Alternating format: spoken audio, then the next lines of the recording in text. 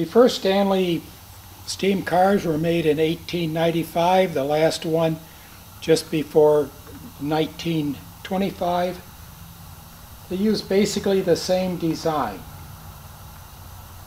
This is a 20-horse Stanley from the 1920s, which is mated to a 1936 Ford rear axle. And it starts out with a bull gear here, which is mated up with gear teeth that are on the outside of the ring gear, which is in the middle of the differential. This is a differential case here. There's a differential there. The teeth from here are made up with the other teeth, so there is no clutch. Before Stanley's made this, they had a chain drive to the rear axle. The engine was up here. You had a chain coming to a sprocket. They got a patent on that. They sold their patent, so they had to do this to get around the patent that they had sold. Now, what we have here is at least there's a counterweight which kind of attempts to balance this. You have the outboard crank pin, which is here.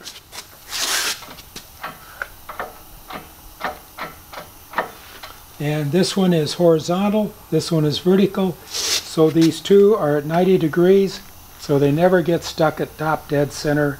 It'll always start. Then you have this connecting rod, which hooks up to this pin.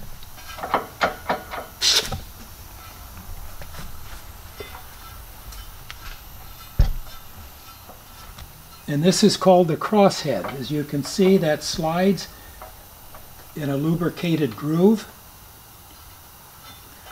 so that this rod here goes straight back and forth. The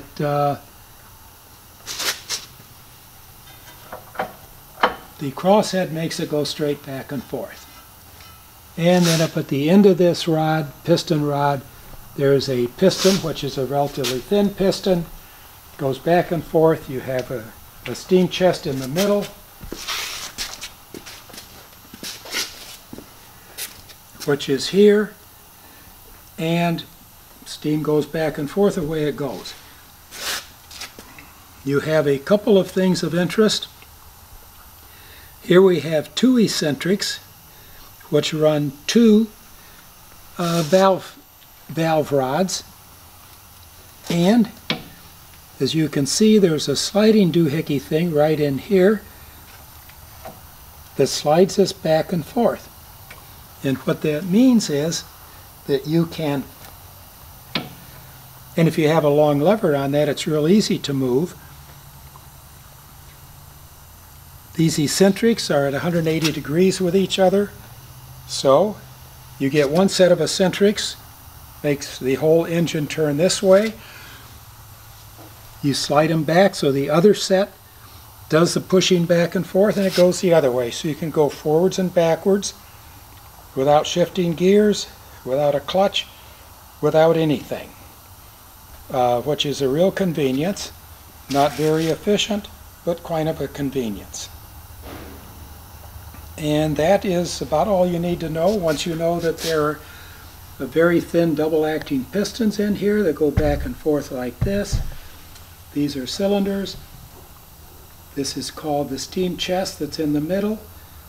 The exhaust comes out here, and the steam goes in right here. There's a pipe that goes in there that puts the steam in.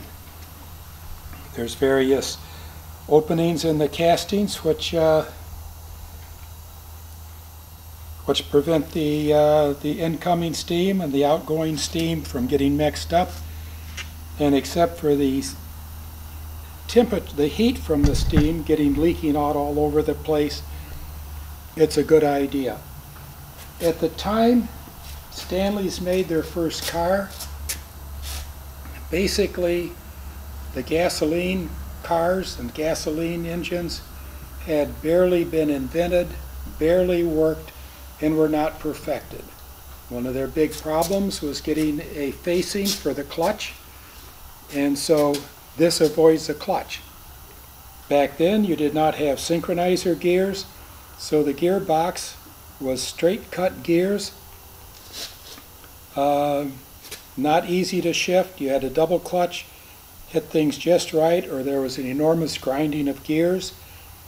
It was thought at the time that women were unable to figure out how to shift gears and do the double clutching, listen to the RPM of the engine to get the teeth to mesh before they crammed them into place without a lot of noise and gear grinding going on.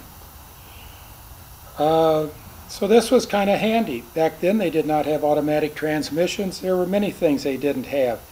So this was highly effective for a short period of time. What we need to remember when considering modern steam power, you do not have the problems that they had 130 years ago. We now have different options for how to design an engine. Basically, nowadays we copy everything we possibly can from the existing automobile internal combustion engines, all of the parts, crankshaft, connecting rods, bearings,